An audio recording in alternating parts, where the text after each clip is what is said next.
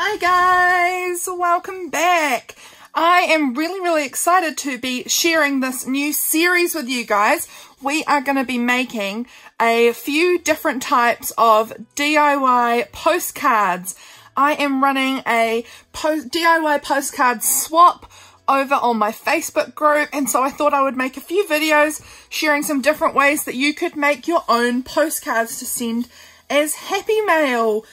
So today I am going to be doing one type, but then I've got another 4 videos coming in the next short little while, which will be showing some other ways of making postcards. So if you like this idea of making your own postcards and sending out mail, please subscribe. Guys, there's more videos coming and I am super excited about them.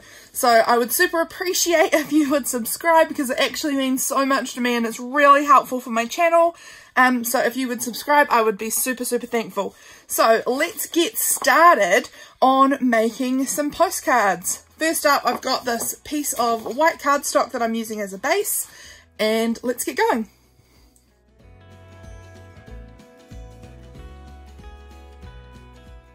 I have grabbed out my trimmer here and I am not measuring, I am just trimming down my cardstock into 4 parts. They are so uneven, but that doesn't bother me. I don't need the postcards to all be the same size. I am just making these up as you go. So you can see here I've got some smaller sizes and some 2 bigger sized postcards to work with here. So I've grabbed out a bigger one and I am going to do some painting in this video. So in this video, I'm going to be doing all of the postcards. Well, I think I make 2 of them, and they're going to be hand painted postcards, and I really like how they turned out. I haven't been, like, up until recently I've just sort of done a lot of journaling, but just in recent times I have been really enjoying painting again. I haven't done a lot of painting since I was maybe a teenager, so it's really fun to go back to something I so enjoyed as a young person and start painting again. So I decided I'd paint both sides of the postcard in this beautiful bright yellow colour. That way I didn't have to be so careful about how I painted the yellow. I could just slap it down, and if it snuck around to the other side, it didn't matter because the other side was already yellow anyway. So I decided that it would be best to just slap down that yellow both sides, and honestly, I really like the way it looks. I really like having the written side really beautiful bright yellow colour as well as the front. So now I have my green coloured pencil. I just grabbed any colour that I had nearby and I am sketching in the little flower that I wanted to draw. So that I just wanted to sketch it out first so that I had something of a a sketch so that I could paint from that sketch. I definitely am somebody who can't just paint from nothing. I need to have something there. So I just did a really basic little sketch so that I could follow along with that.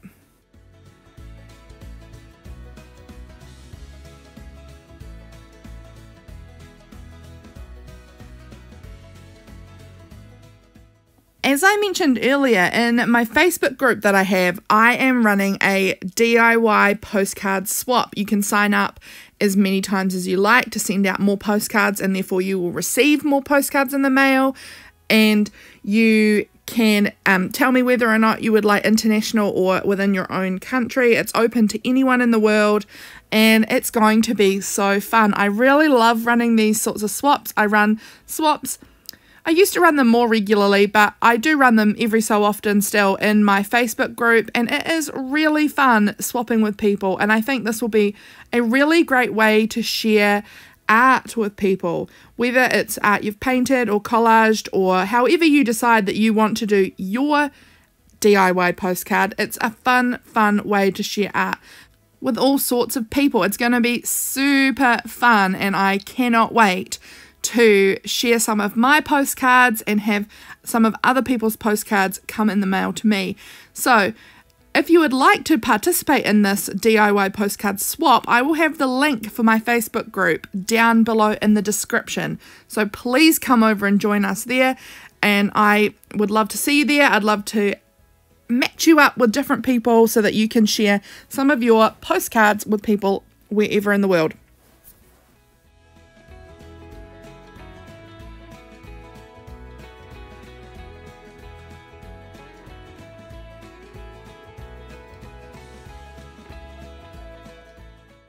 as you will have seen, I just sort of blopped in some colour on this little moonflower. I have been painting and sketching a lot of these flowers recently. It's just something that I sort of have developed and have been really enjoying painting and creating recently. So fun. So it was a perfect opportunity when I thought, oh, what could I paint on this postcard? I thought this would be a great time for me to paint some of these moonflowers. I had only been, I think before I painted this one, I'd only kind of been sketching them out in my sketchbook with some coloured pencils and things like that, so it was really, really fun to have a go painting one of them. And I have another painting of one of these flowers in my art journal as well, which my patrons will have seen. My most recent video up on Patreon was about art journaling. It wasn't this particular one, but the particular art piece that I'm talking about with the flower, but I did show that art piece in that video.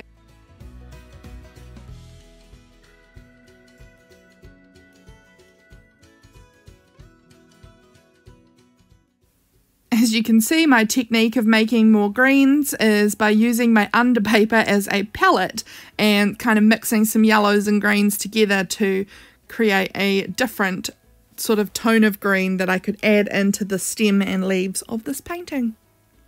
I do love adding paint to my underpapers because I use them later. I will use them again to create collage fodder or pages for journals or whatever. When they've got these random textures of paint on it, I really do like to reuse them, so I never mind if I get paint all over the underpaper. It just gives me a unique and interesting piece of paper to work with in the future.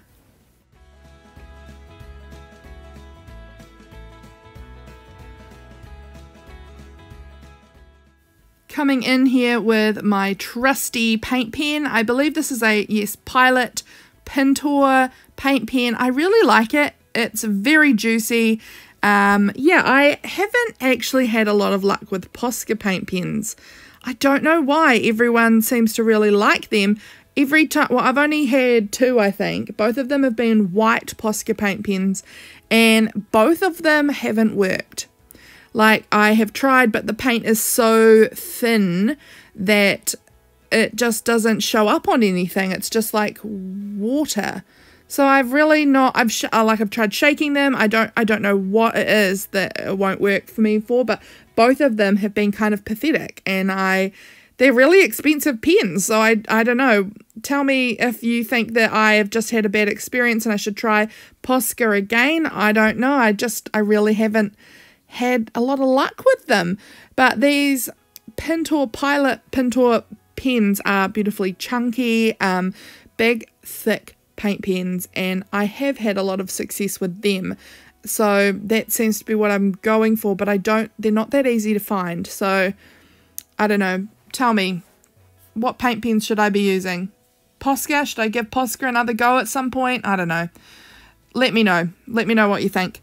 I'm just using my green pencil to come back in and just add some more sort of texture and interest and stars to the background of this. You could see kind of scribbly edges of my pencil underneath the flower and the moon, so I decided that I wanted to come back in and continue that. Here is the final piece. You can see on the back a little bit of the paint tore up when I lifted the postcard. I don't care. I really love that kind of rough look, and I am using coloured pencil, which is my favourite thing to use, honestly, for postcards, to add the details and the lines in. I really do like the way it looks with coloured pencil doing that rather than pen. Now we're going to move on to our second postcard, guys. So for this one, I decided I would give it a blue background rather than yellow, and I again paint both sides. I'm adding a bit of white to just sort of lighten the colour a little bit. It also adds some variation, adding that white in afterwards, like without mixing it first. It just gives, yeah, that sort of variation of colour on my postcard, which I really like.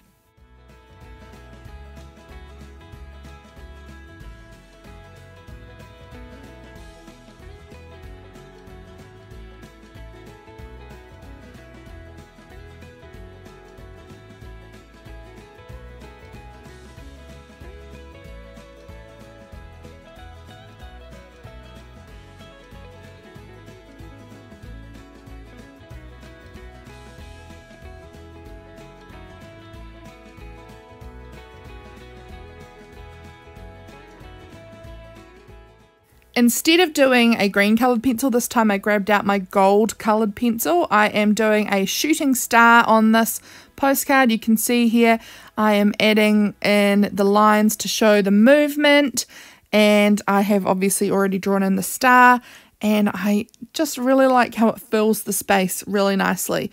So I am coming in here with a yellow to paint in my star.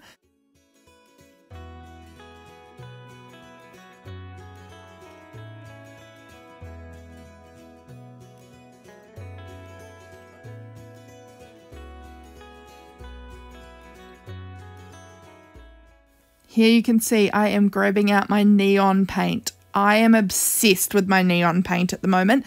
It is so cheap, this paint. It was really cheap paint from the warehouse.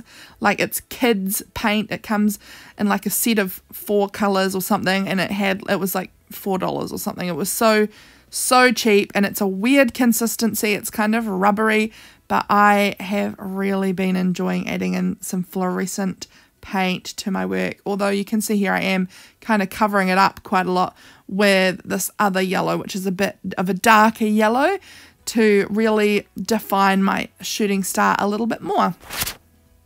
Now for the fun bit, adding the gold. Ooh, I love metallics. I really love adding metallic paint to everything recently, or glitter paint. Oh, there's just something so magical and beautiful about it. So I am adding on this gold metallic colour over the top. It is quite sheer, but it does have a pigment. It does have a bit of a colour to it.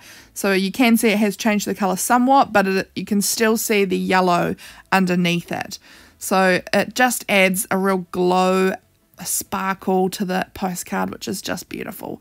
I really am a big sparkle fan, which is funny because I would not have said that I was not that long ago. I feel like over the last maybe year, I've had quite a big change in my preferences about things, which has been interesting because I thought that I was too old for that, but obviously not.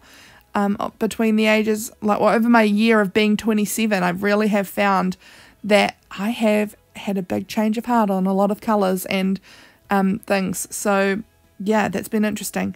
I am adding an eyeball to this star, and that is something I have been doing a lot recently as well. I've been adding eyes to everything, and stars particularly.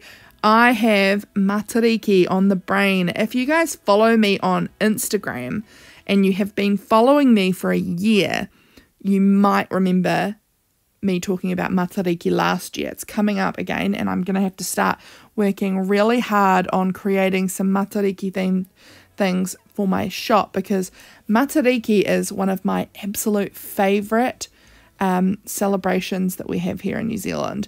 It is the Māori New Year, and it is about these stars, these 9 stars.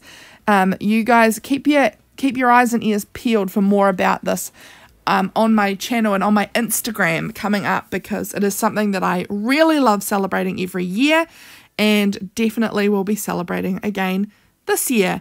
So excited.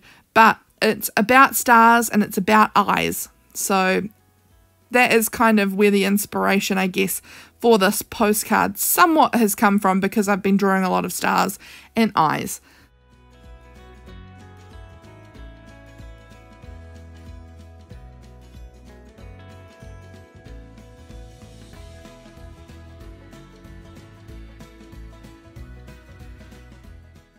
As you can see, once again, I have my trusty black paint pen. I have been using this so much. At the moment, it's one of my most used art supplies, a big, thick, chunky black paint pen.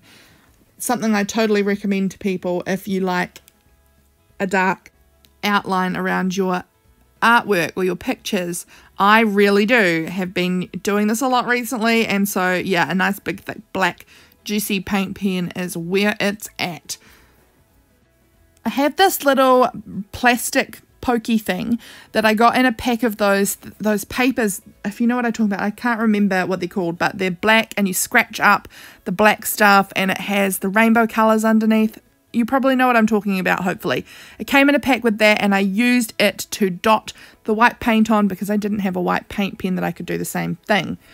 This is the end of the video, guys. I hope you've enjoyed seeing this #1 in the DIY postcard series. More is coming. If you enjoyed this, please subscribe and leave a comment, like, whatever, and come and join us over on the Facebook group for the swap. Thanks, guys. Bye.